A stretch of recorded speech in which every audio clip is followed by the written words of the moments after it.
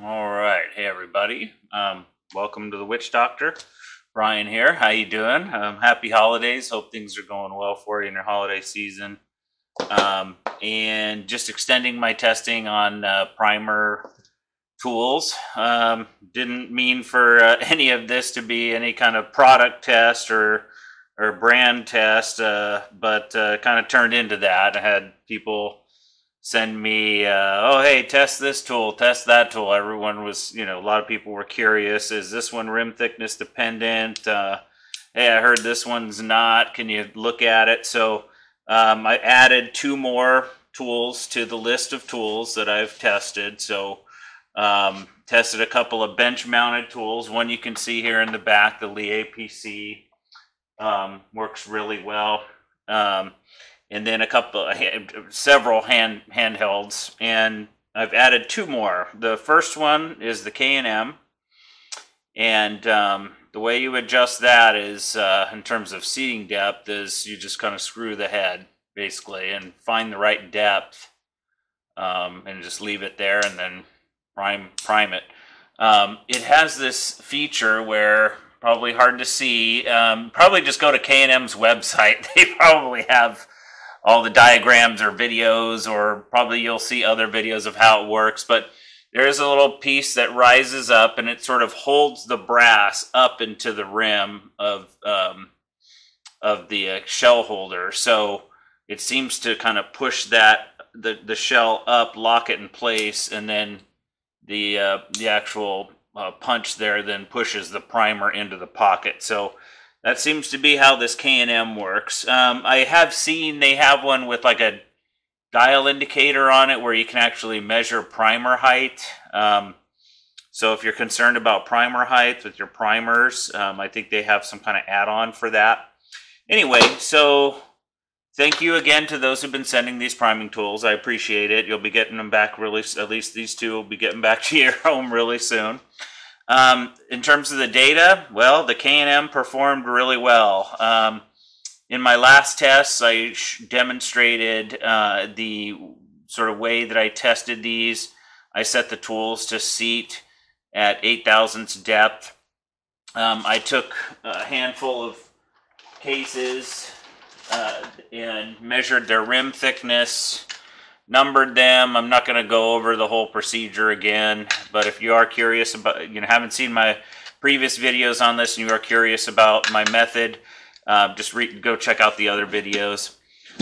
So anyway, set the tool and then went ahead and just started priming them, measured primer depth, and then what I did is I checked for the cumulative error. So how much, either too much or too little, did the tool seat these 20 from 8 thousandths depth. The total error for the K&M tool was 19 thousandths. So that is definitely lower than many of the other tools that I tested.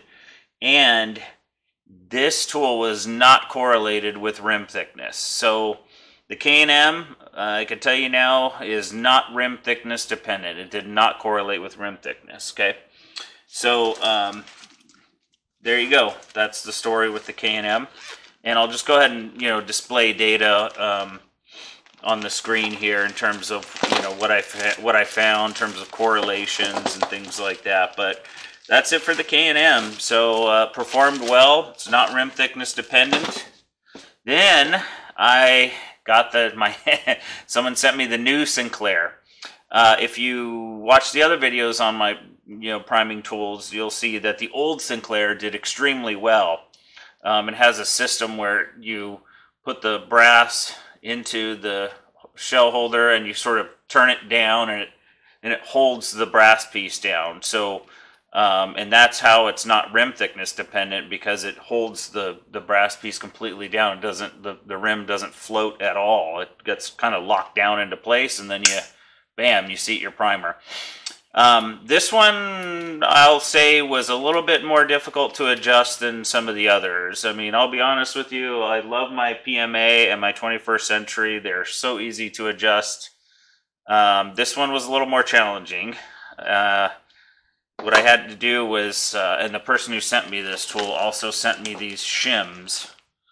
had to like place shims in here to get the tool set to the right depth. Okay, so and it took a lot of a lot of testing to do that. I mean, not anything like, it didn't take all day. I mean, it wasn't an extensive, massive undertaking to get it set up, but it certainly took some time.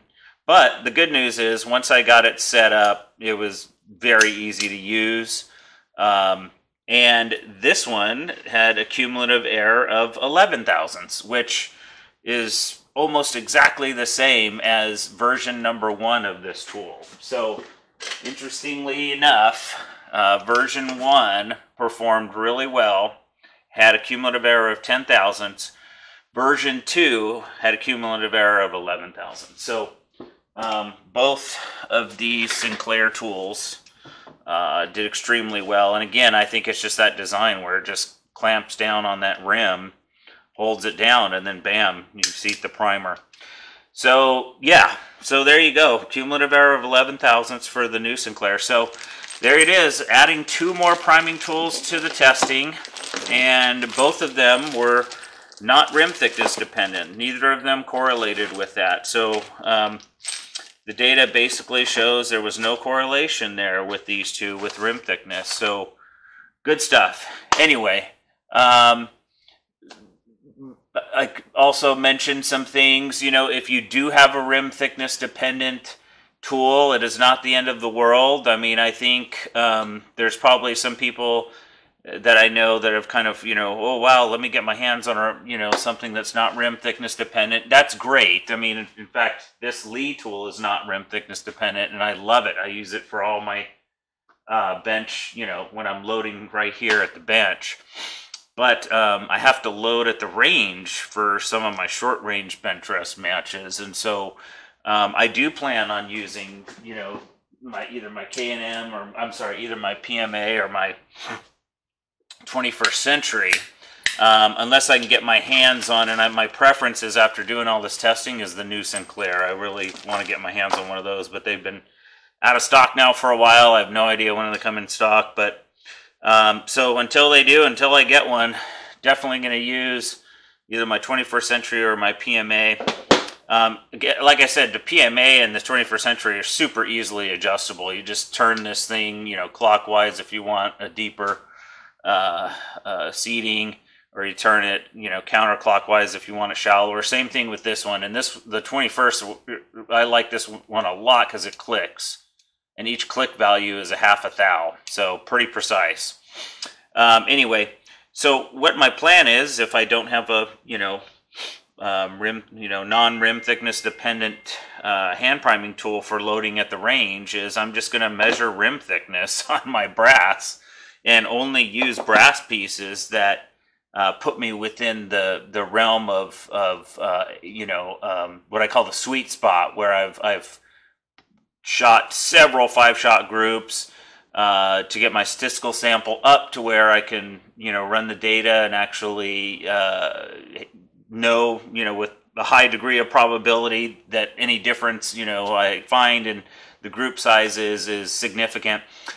Shot that test as well as others, and found that I have a pretty good range of seating depth, or anvil compression is really what it is. I'm compressing that anvil a certain amount. I like to, my sweet spot that I found is if I compress the anvil from 7 thousandths to about 10 to 11 thousandths.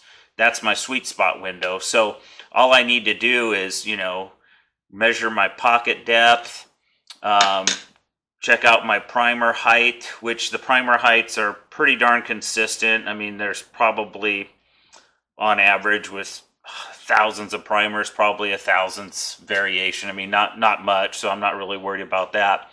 But I'll just find ones that give me a rim thickness to where I can set the tool, and all of those pieces of brass with their respective rim thicknesses will still get me within the sweet spot with some of these tools that are rim thickness dependent. So there's ways. It's not, if it's not the end of the world if your tool is rim thickness dependent. You can certainly make it work. And That's what I'll have to do until I get one.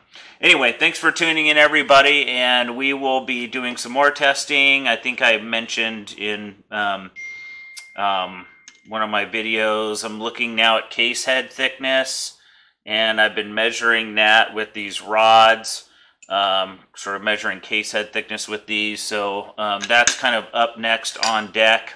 Have some preliminary data on that, but not enough to make any conclusions, or I don't want to make any, any conclusions on that right now. I need a much larger sample to draw any conclusions on it, but that testing should be interesting. We'll see what it says, and so please tune in for that. Anyway, thanks for tuning into this, and please like, subscribe, share, and also join my Patreon. I keep repeating this in every video, but my Patreon is where we have really good interactions. Everybody on there seems to genuinely, be curious. They genuinely want to, do things to make them better shooters. We're all having great interactions.